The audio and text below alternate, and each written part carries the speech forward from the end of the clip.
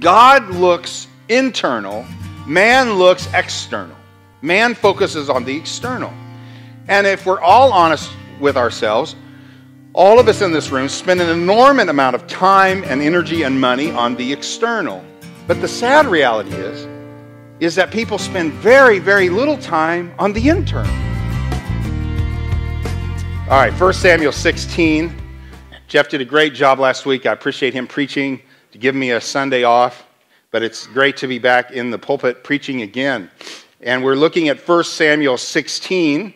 And remember when Israel chose their first king, they didn't really involve God in the process, in the sense that they thought that they knew who would make the best king. So who did they pick? Who was the guy that they picked? Do you remember his name? Okay, good. Saul was his name. They picked Saul. Saul was from the tribe of Benjamin, and he was basically the best looking and the tallest. They were focused solely on the external. They were looking on the outside, and they thought, this guy has the look of a great leader, so we'll make him a great leader. And initially, he didn't do too bad, but we have chronicled over the last several months how he really made a lot of mistakes, and things began to go south. And in fact, it went so south that God said, I'm removing you from being king, and I'm going to pick somebody else. And what we began to look at before the Christmas break is God is now choosing a man named David from the family of Jesse. Jesse and that's going to be their next king. And so we see this selection being made in verse number 6 of 1 Samuel chapter 16. So Jesse has a lot of boys, and David is so low on the totem pole as far as the one that he thinks will be chosen that he doesn't even bring him in. He doesn't even bring him before Samuel. And even Samuel, when he sees the oldest first, says, oh, that's got to be the guy. Once again, because he's focused on the external. So what I'd like to do today is, I would like to talk about what does God look for when God picks out a leader. So this is now going to be God's pick, right? It's not going to be man's pick. It's going to be God's pick. So what does God look for when God's going to choose the one that's going to lead Israel, the one that's going to eventually be their greatest king, David? So what is God looking for? And the reason why I wanted to focus on that today is because I want all of us to get our minds kind of right in the sense that what is important to God should be important to us. What God focuses on as far as an individual is concerned is what we should focus on. So what does God look? Why did he choose David? Well, the text doesn't, in a lot of ways, particularly say, but it kind of hints around it. And that's what I wanted to kind of focus on today is these 5 things that God looks for when God picks a leader. Number 1, the first thing is he looks at the heart. So we'll begin reading in verse number 6. So it was when they came that he looked at Eliab and said, surely the Lord's anointed is before him. So when he brought in his firstborn, when Jesse brought in Eliab before him, he said, surely he's the guy. This is Samuel thinking, right? Surely he's the guy.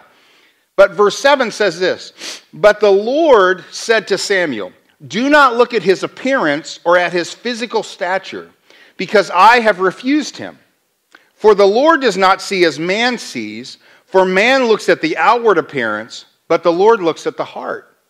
That's a very important verse, and we quote that all the time, and you've heard it before. Maybe you didn't know it was in this particular chapter, but he's saying, don't look solely on the external. God looks internal, man looks external. Man focuses on the external. And if we're all honest with ourselves, all of us in this room spend an enormous amount of time and energy and money on the external. Sometimes I get these wacky ideas, and so about, I don't know, a year ago or so, I got this wacky idea that I wanted to bike across America. Cuckoo, right?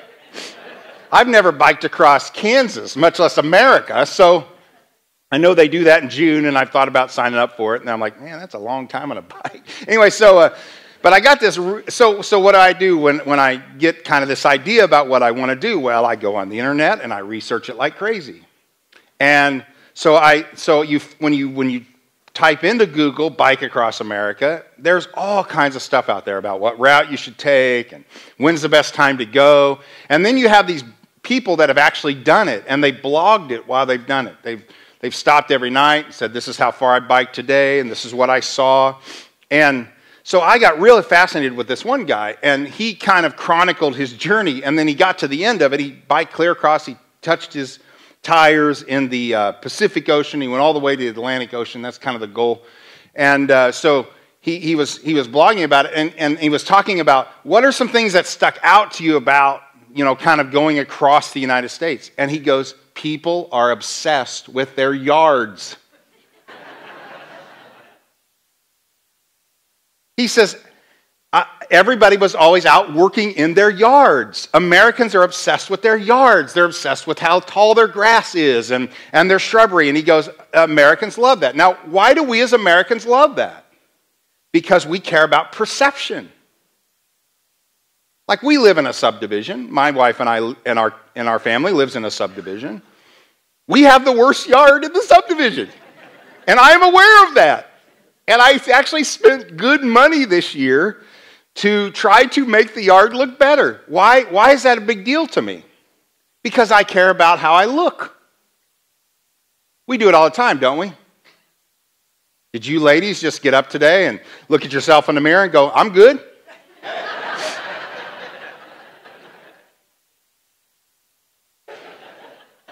Your laugh says it all. We spent time today, didn't we? We took a shower, we cleaned our face up, and I would say mostly women in the rooms put makeup on and did their hair, and so there was an enormous amount of time spent on the external. I'm not saying it's not bad to do yard work, it's not bad to take care of the external, that's not the issue at all. But I do think that we can become obsessed with it by how much we spend on cosmetics and clothes because we want to look a certain way. And we go to the gym, and a lot of times the going to the gym is not for the purpose of staying in peak physical condition, but it's because we want to look a certain way. We want people to look at us and go, wow, look at that guy's muscles, or look at how thin they are, or look at how trim they are, and this is we spend an enormous amount of time and energy focused on that. But the sad reality is that people spend very, very little time on the internal. Because we can't see that. But God sees it. Jesus said this in Luke 16:15. He said to them, you are those who justify yourself before men, but God knows your heart. For what is highly esteemed among men is an abomination in the sight of God. So what Jesus is saying is, look, you put a lot of energy and effort into things that don't matter to God. And ultimately, if I die and who I stand before is God, that's ultimately what matters, is how God sees me, right? Not how man sees me. Looks can be incredibly deceiving, so much so that we place great value on and respect something that actually God may hate. So the thing that we need to remember when it comes to when God picks a leader, God doesn't look at the external. God looks at the heart. And Eliab, we're going to read in the next chapter, Eliab turns out to be the wrong choice. You know why? Because you know what we find out about him in the next chapter? Because the next chapter is the story of David and Goliath. We find out that he's critical, jealous, and negative. This is all internal. And I'll just tell you this. If you pick somebody just based on the external, we're going to find out later, David was a good-looking guy. He was a good-looking man. It's not like, okay, you got to pick the ugliest people. But can I just tell you this? Focus on not only your external, but your internal. How do we do that? Well, deal with bitterness, deal with anger. You know how amazingly unattractive sometimes a person who's bitter looks? They can be the most beautiful person in the world, but when they're angry and bitter and they spew hateful words, don't look attractive at all. Maybe you've had to live with one. See, this is the problem with American dating, is the number one criteria is how hot are they? Let me tell you something about hotness. It goes south real fast.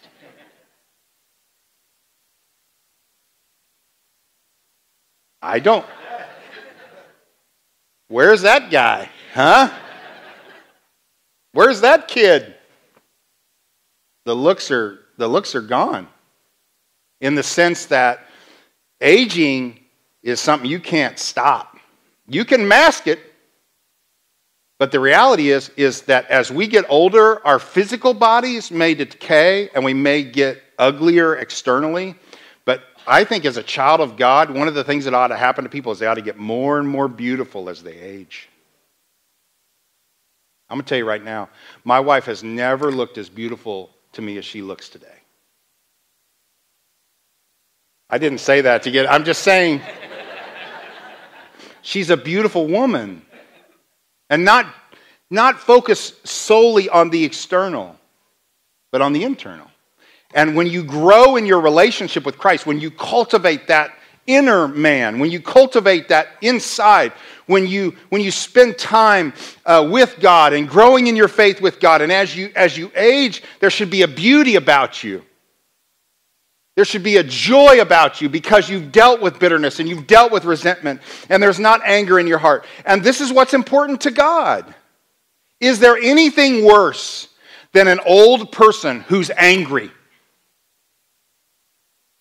They've been beaten down by life and they're getting older, and the older they get, the angrier they get. And is there anything more beautiful than an older person that heart is filled with grace and love and joy? I love watching you all grow old, and I mean that in the greatest sense, because many of you, no, you don't look like you did 20 years ago, but you're more beautiful today than you've ever been because your heart is more beautiful. And this is what God looks for. He looks at the heart. And so Samuel is reminded of that by God in verse number 7. So what happens? Verse 8, so Eliab's not the one. So verse 8 says, so Jesse called Abinadab and made him pass before Samuel. And he said, neither has the Lord chosen this one. Not the one either. Then Jesse made Shammah pass by, and he said, neither has the Lord chosen him. Thus Jesse made 7 of his sons pass before Samuel. And Samuel said to Jesse, the Lord has not chosen these. So he's got 8 boys. David's the 8th. He brings 7 of them up here. Every one of them, God says, nope, nope, nope, nope, nope, nope, nope. So then what does he say? Verse 10, verse 11. And Samuel said to Jesse, are all the young men here? Now this is amazing to me because it means that he wasn't even thinking about bringing David. Because surely, David's out watching the sheep. So surely, he'll send somebody out there to get him because it's not going well for the other 7. No. So Samuel says, you got any more boys? And this is what he says. There remains yet the youngest. Now this is amazing because, I keep saying the word amazing. Apparently everything's amazing today. This is interesting because he doesn't even refer to him by his name. He doesn't say, oh, there's David. He just says, oh, well, there's the young one. There's the youngest. And there he is keeping the sheep. And Samuel said to Jesse, send and bring him, for we will not sit down till he comes here. So number 2, what is God? When God picks a leader, one is he looks at the heart, not just the external, but more importantly, the heart. 2, he looks for the humble. He looks for the humble. A humble person is willing to do any job, including being a shepherd. When Jesus the birth of Jesus was announced to the world, who did the angels come to first? The shepherds, right? Now, the story of Christmas is that Jesus reaches cross-culture. He reaches all kinds of people. So we see in the Christmas story, we see the shepherds, who are the lowest of society.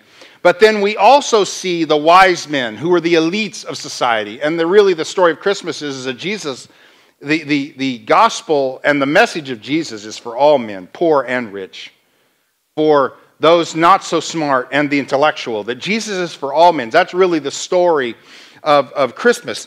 So what we see here is that one of the characteristics that sticks out about David is he's humble.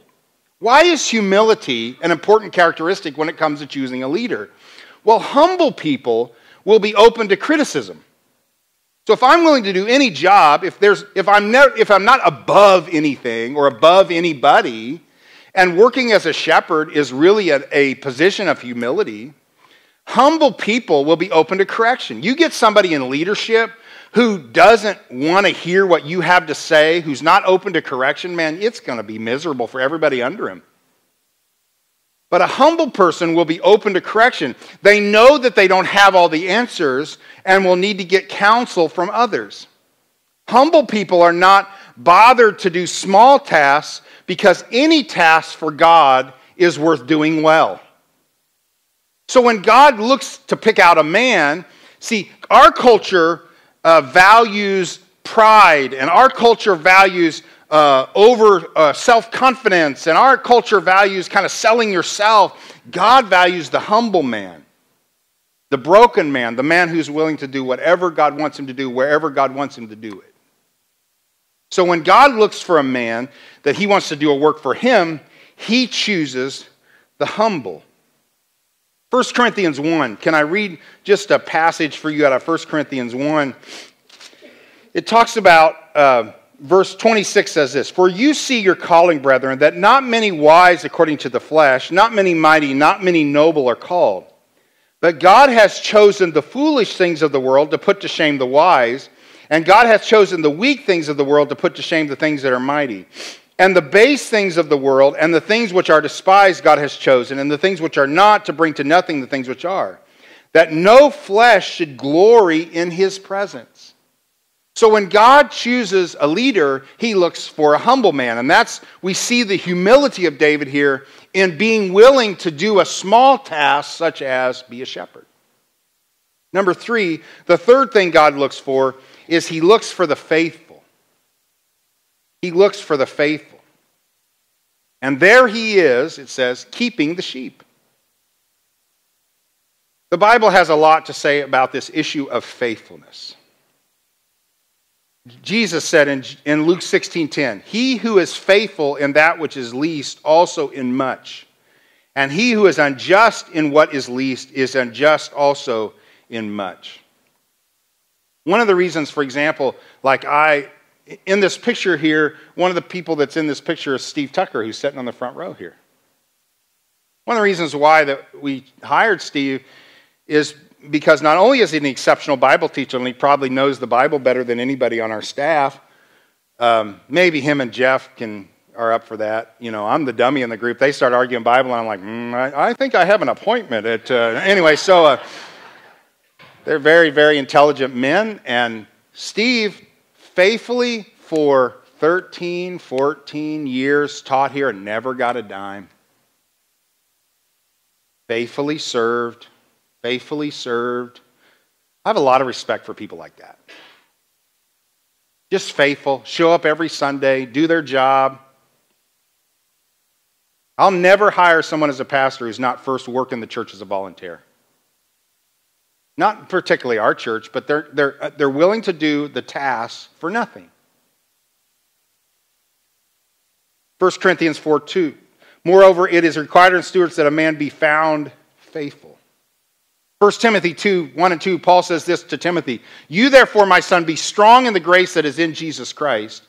And the things which you have heard from me among many witnesses, commit these to faithful men who will be able to teach others also." When God calls David, he finds him faithfully doing what he has been told to do. He is keeping the sheep. He is doing a dirty, lonely job, but he does it because he has been assigned to do it.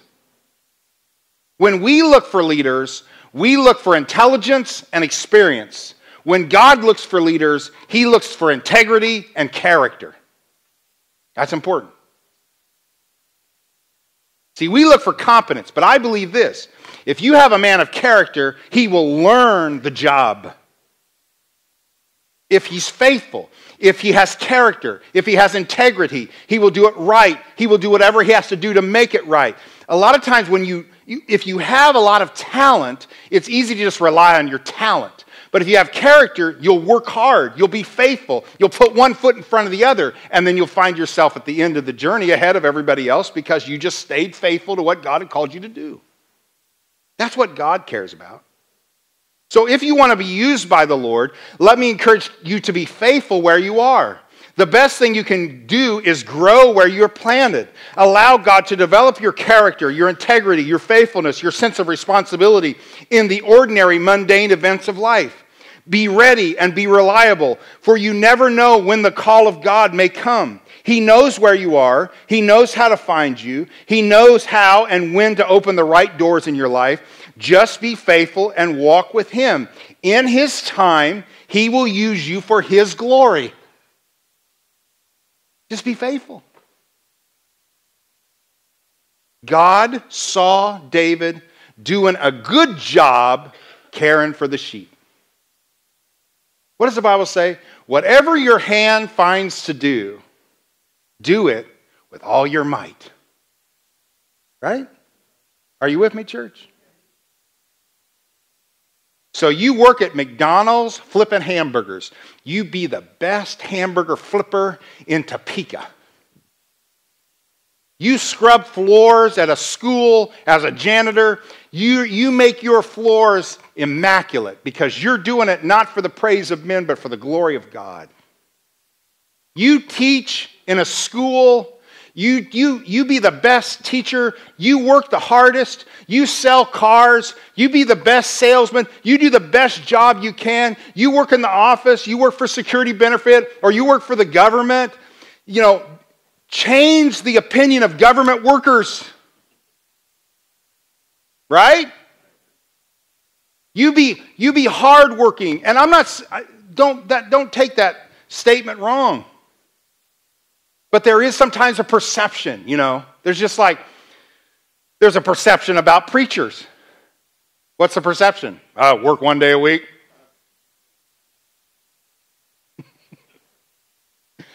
It's true. It's not true that we work one day a week. But the perception is true. Whatever your hand finds to do, do it with all your might. So if you're a lay teacher here and you teach kids, young little kids, or you teach the toddlers, or you work in the nursery, man, do it to the best of your. Be faithful, be reliable, be dependable, show up. I hear a lot of young preachers, man, I'm just, I want God to give me a big church. Well, let me tell you something. One, pastoring a big church maybe is not what you think it is. And two, just be faithful to, if two people show up and want to hear you preach, you just be faithful to preach God's word. We're so enamored with glory. Even in the ministry, we're so enamored with having the biggest and baddest and being the most respected, and people all over the country look up to us. And we have a lot of guys who pastor in little tiny churches, and they kind of despise their flock because this is where I'm stuck, and they're bitter and angry. Man, just wherever God plants you, just serve to the best of your ability. And let God do what he wants to do with your life. And if he wants to exalt you and put you in a position of authority and where you have influence over thousands, then let him do that. But if he just wants to keep you small and pastor in a small group of people, just do that too. It's all right. When I started pastoring 20 years ago, everything I thought I wanted was nothing I really wanted.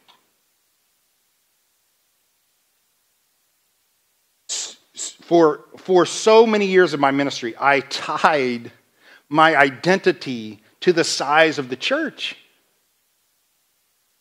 Foolish.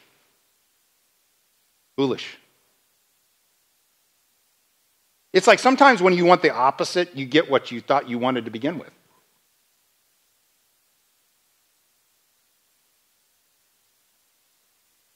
So now every Sunday I wake up and I'm like, thank you, God, for giving me one more Sunday. They haven't fired me yet. They let me hang around for 20 years.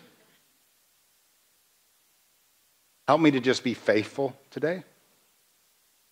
Faithful to your word. Faithful to the flock that you have placed me over. I thought I wanted to be famous, and God just wanted me to be faithful.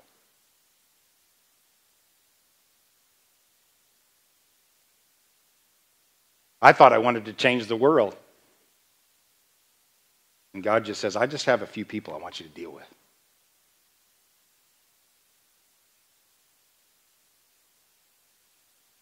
And man, it is a blessing. It's so funny, because most of you know that I have a little part-time job with FedEx, and I pick up deliveries at night. And it's funny when people who don't know that I have the job see me in public. Because they're kind of like, did Pastor Mark get fired and he's working at FedEx now? Like people don't go to the church anymore. So I went into Academy Sports. This was Tuesday this week. I went into Academy Sports. And I was picking up a package at the front desk there.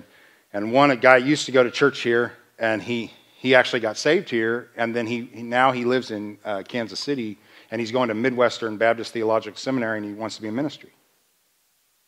He saw me, and man, you could see his wheels spinning, And I like to just kind of leave people hanging. So he's kind of looking at me, and he's like, man, he's in a FedEx. And so he checks out. I go out and get in my truck. He pulls his car over, and he goes, everything good, Pastor Mark? I'm like, yes. I didn't go through the whole, I said, just, trying to pay for my daughter's school bill. Anyway, and he goes, you're still preaching, right? I said, every Sunday, or as long as they'll have me. He said, I want to thank you for preaching the gospel. He goes, I got saved in your church. So please don't ever stop.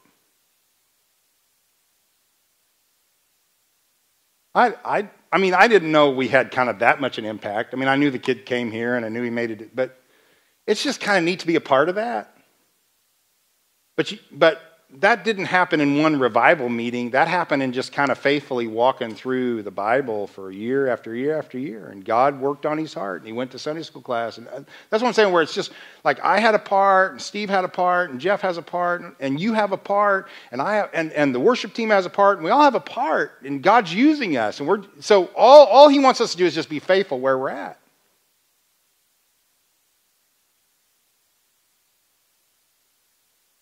What do you do when you're out of time? Can I give you the last two real quick? Okay. 4, he looks for the obedient and the submissive. I want you to notice what happens in verse 11. Samuel said to Jesse, are all the young men here? Then he said, there remains yet the youngest, and there he is keeping the sheep. And Samuel said to Jesse, send and bring him, for we will not sit down till he comes. So he sent and brought him in. Now this is important. Let's go back to 4. So 4 is, he looks for the obedient and submissive. Now, I added the last one. That was not in the original. He looks for the obedient and the submissive. People that make good leaders are good followers. So here's the deal. They run out. Hey! Now, this is how I kind of play the thing out in my mind. Here comes this guy. He runs out and he says, hey, your dad wants to see you. Now, if he's a typical teenager, why does Dad want to see me?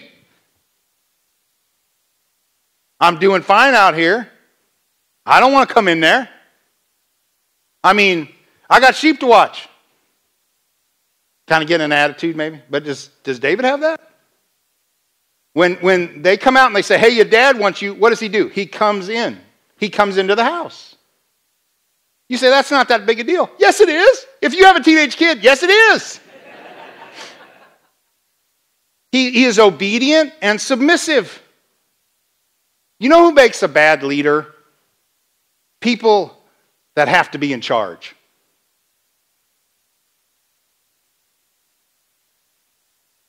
A man who makes a good leader is one who understands what it is to be a follower, who will submit to the authority figure in his life. Because if a man refuses to submit to the authority figures in his life, he will not be a good leader because he'll rule like a dictator. You know when I know that we've made a choice, we've made the right choice when we didn't pick somebody in leadership, when we don't pick them and they get mad. We made a good choice because they couldn't follow our leadership. What does God look for when he looks for a leader? He looks for obedient and submissive. And number 5, he looks for people sensitive to the Holy Spirit. So what happens? So he gets in the room, and what does the Bible say about him? Now he was ruddy, with blue eyes, and good looking. So see, God can use all kinds, right? You don't have to be, oh man, that guy fell off the ugly tree and hit every branch on the way down. God can use him.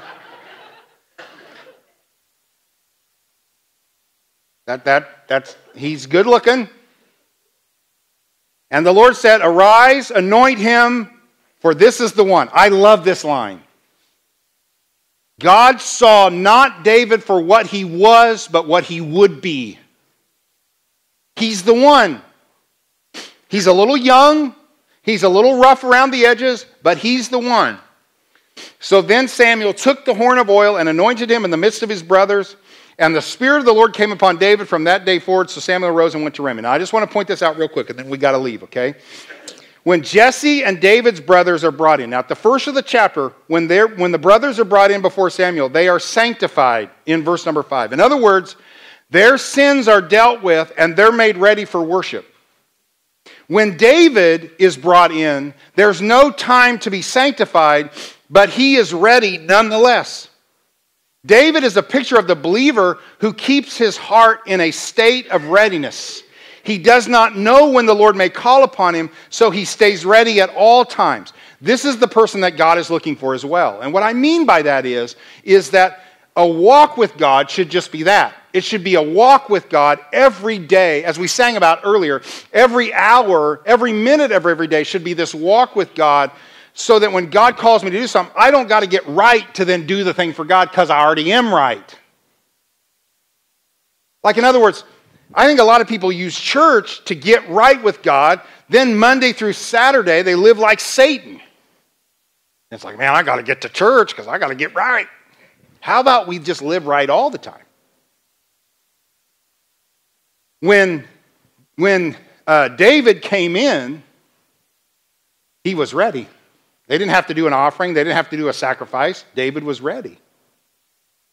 That's the kind of people God uses. God uses people who walks with him. So if I'm walking with God and God looks at me and says, hey, can you do something for me? He's not like, hey, where's Mark? But if I'm walking with God, God just looks at me and says, hey, you want to do something for me? Yeah.